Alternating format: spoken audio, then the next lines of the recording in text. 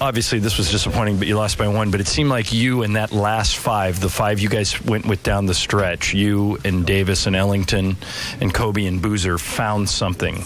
What'd you guys find as a unit?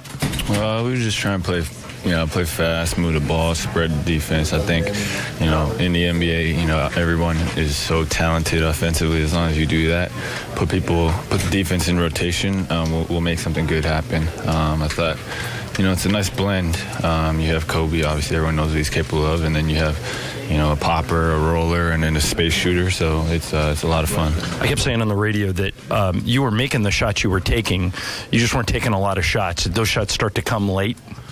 Did those shots come? No, I think you had 2 attempts. You made them both early and then late. I think you finished with 7. I was kind of hoping you would shoot more. Were there more opportunities, do you think?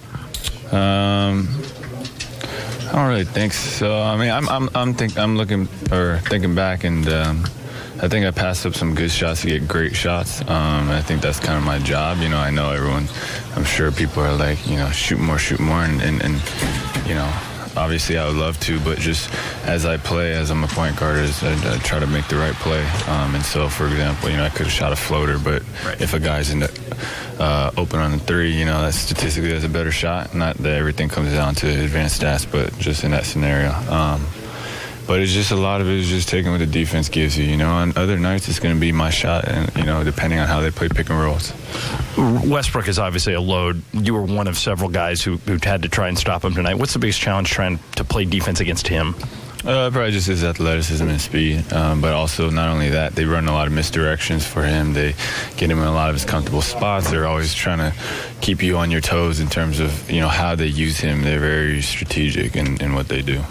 What did you think of the last play? You happy with the shot Kobe got?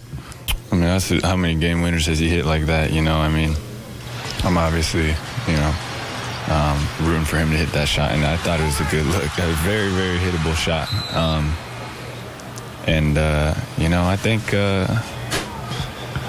that's just a matter of time before he starts getting his, hitting those game winners. I mean, I like game winners too. But, I would love to shoot some, but I get it, that guy's, kind of the king of game winners. Yeah, he's gonna hit that shot, he'll figure it out. That's why he is who he is. You guys beat Sacramento here a couple of weeks ago. You get to play him again on Sunday. What do you expect?